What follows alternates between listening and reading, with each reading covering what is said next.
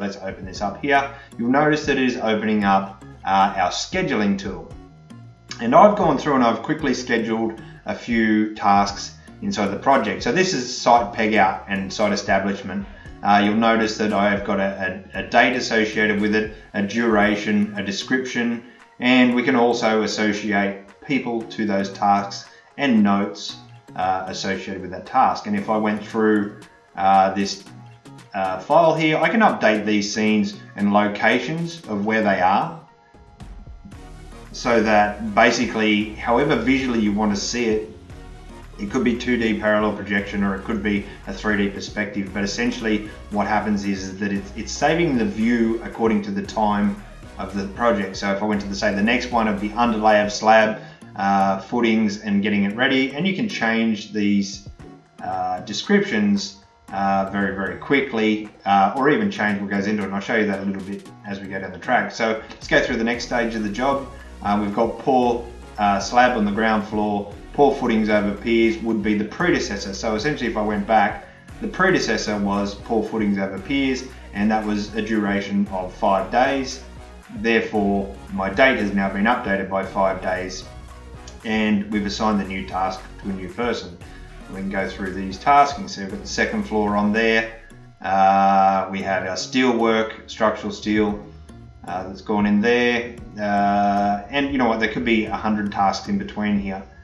Okay, you see I've got my framing, infills, my roof framing, the brickwork, the time, the date, everything that's associated with it, the duration, the carpentry and the cladding, the roofing, MEP, it's all done. And I'm just going to show you some things. So internal fixing, this is just the stages of the project. And we might say, well, this particular outdoor area is going to be done on this stage, and the start date is the 16th of May 2020. Right. However, not all companies have a project manager. Smaller companies might need staff to multitask, and I'm just going to show you some interesting features and abilities that we can do here. So I'm just going to add in some purlins to here, so for this roof out the back. And it is a stage that would be required, and basically I'm going to virtually add these in, and they're quantifying as we go. So PlusSpec does a really good job of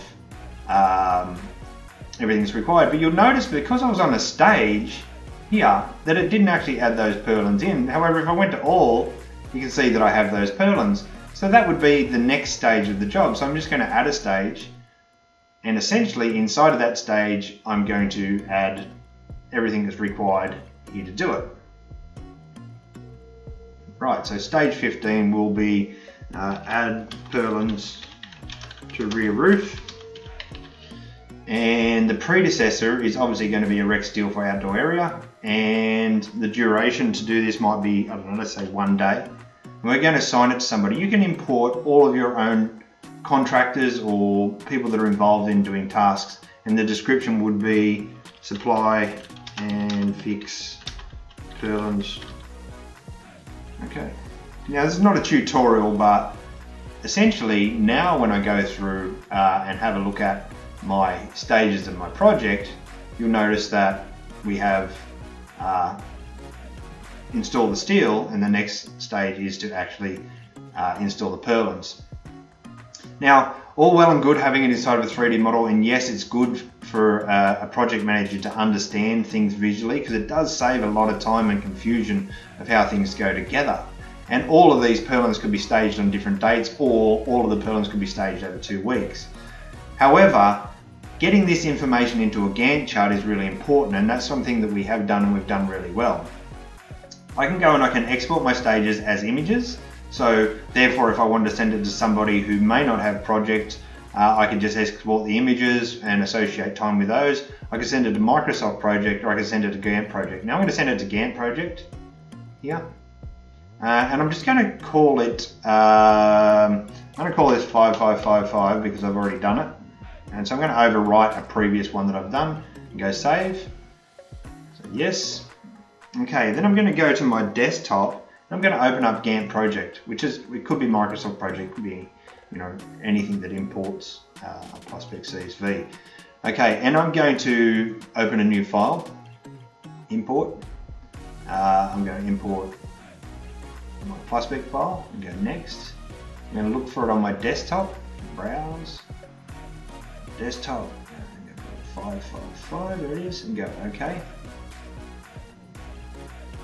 Right, now we've populated our Gantt chart, and we've also populated with the stages of the project, the dates, the start date, the end date.